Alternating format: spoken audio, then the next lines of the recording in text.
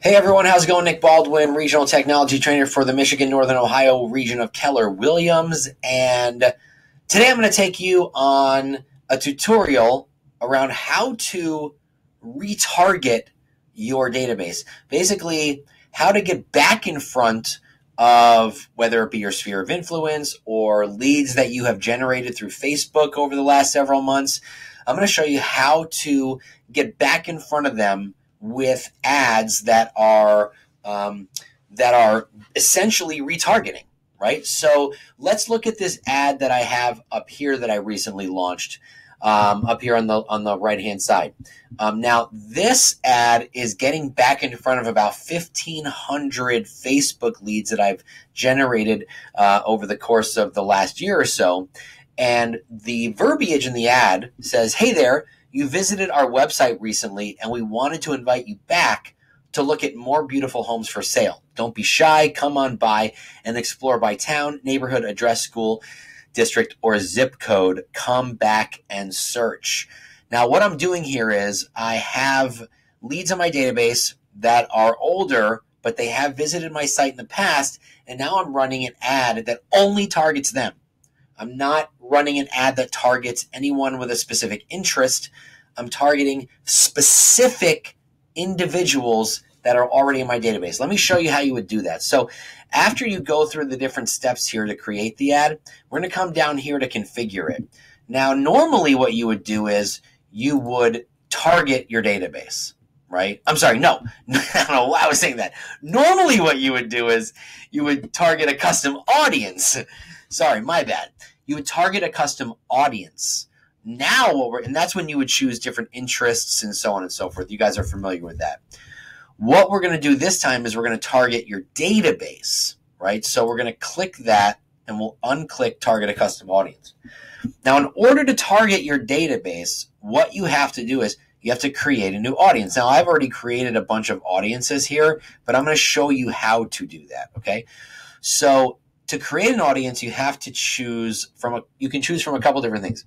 Either target by tags or target by a neighborhood. Now, if you have tags that are associated with specific people in your database, you can choose those. So let's select tags. So I recently synced another CRM with Command. So I had a lot of different tags in that CRM and they transitioned over. These are zip codes, right? So people that looked in certain zip codes. Now I can choose some of these zip codes if I want. Let me pick one so I can show you. So this would be a tag 07003. That's a town in New Jersey, Bloomfield, New Jersey. Let's scroll down here and we can actually, let's throw in an actual people who are tagged with Bloomfield Township. We can tag people who, let's see, tag people that I've tagged Facebook lead. Now, these people are generally looking in the same area. I can tag someone who is Forest Condo. That was an ad that I ran in Montclair, New Jersey. That's close to Bloomfield. We got about 35 or 40 leads from that. And let's choose one more that probably, okay, here's one. We could do New Jersey. That's going to bring us probably a good amount of leads. Okay, so let's call this, New Jersey Facebook leads. Okay, we're going to give that an audience name. Now what we're going to do is we're going to create. Now when I create it, it's going to take everyone in my database that has these tags associated with them. So let's create it. And give that, it takes a couple seconds for the list to be created. Now, we're going to find out how many people are associated with that. Now, in order to have a successful retargeting campaign, okay, it's done, great. You have to have at least 1,000 people. You can have less, but it works best with 1,000 people or more. So, okay, so New Jersey Facebook leads. There are about 512 people in my database with those tags associated with them. We can also throw in a couple other lists that I've created. So New Jersey towns, there's 661 people with tags associated with that audience. Belleville, New Jersey, Wailopa, which is another system that generates leads. So here's what I'm going to do. I'm going to do this one, And you can see because there's only 512 people associated with those tags, it's saying that it may not, the audience is too small. So it may not be as successful as I would like. So I want to add some more people to that. So let's add this, 661 people. See, that goes away because now we're over 1,000, right? Let's just do YLOBO with 819. So now we're like, if I choose this one, now we're pushing like 2,000, right? Which is great.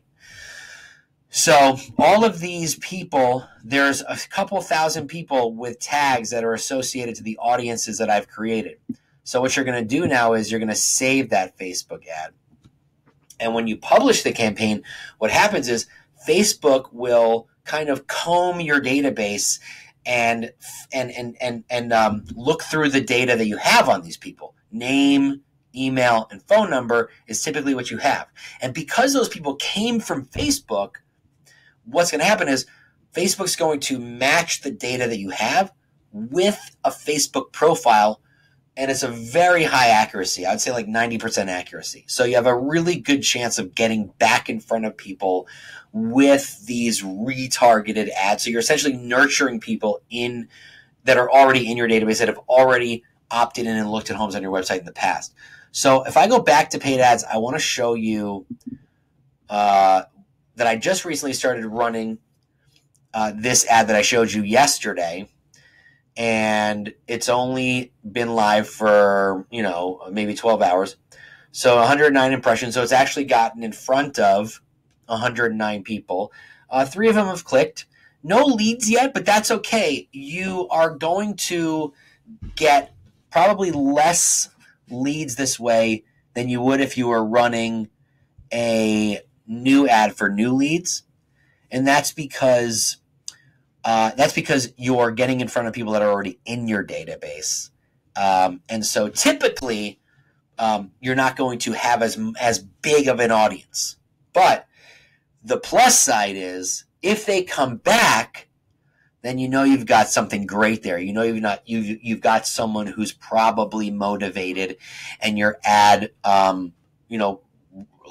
joggled their memory a little bit, and they might remember you in terms of brand awareness. So anyway, that's how you create a retargeting ad to get back in front of people that have previously visited your website and opted in and gave you their information. So I hope that gave you guys some insight into how to do that. Go ahead and give it a shot. We'd love to hear your results. We'll see you next time.